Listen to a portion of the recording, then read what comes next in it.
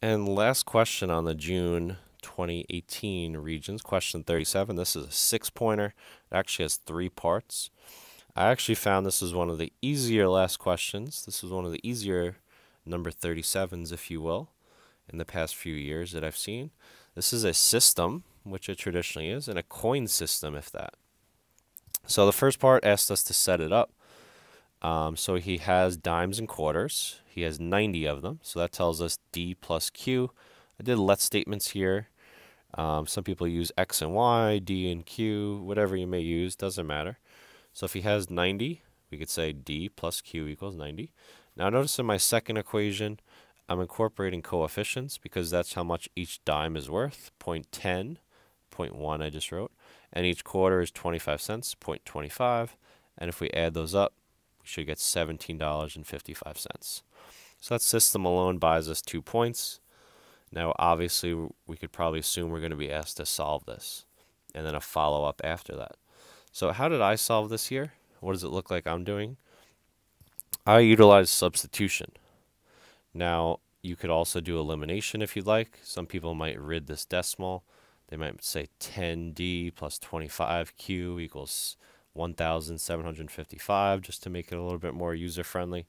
I did substitution. So I got D by itself. I replaced D in this equation with 90 minus Q. And now I have one variable that I could solve for.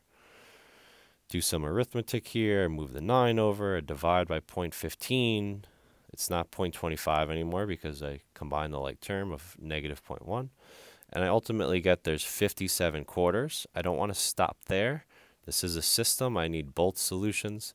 If I know Q is 57, replace that with a 57, I get 33 dimes. So, hey, Dylan had 57 quarters and 33 dimes. And there is a follow-up. Actually involved percentages, weirdly enough. So Dylan's mom told him she would replace each of his dimes with a quarter. If he uses all of his coins, would he have enough money to buy a game that was $20.98 if he also has to pay an 8% sales tax? So first of all, if his mom gives him 90 quarters and replaces all the dimes he had, how much money is he going to have? Do 90 times 0.25. So that's going to be $22.50. So that's how much he has in this hypothetical situation. Now we're going to add the tax to the game, which was $20.98. Why am I multiplying by 1.08? That would represent you adding 8% tax. If you just multiply by 0.08, that will tell you the tax, and then you could add it to the price, but this does both in one. And remember, 0.08 is the decimal representation of 8%. We get $22.66, which means, unfortunately, he's just short. So no, he doesn't have enough money. Would be like the 1 point kind of final follow-up of this question. You couldn't think of this as 2, I guess, if you really do nothing, but setting up the system was worth 2. Our solving process, we wanted to show all that nice work. And then this little weird twist with a percentage add-on, I guess. We've never seen that. I've never seen that with a system.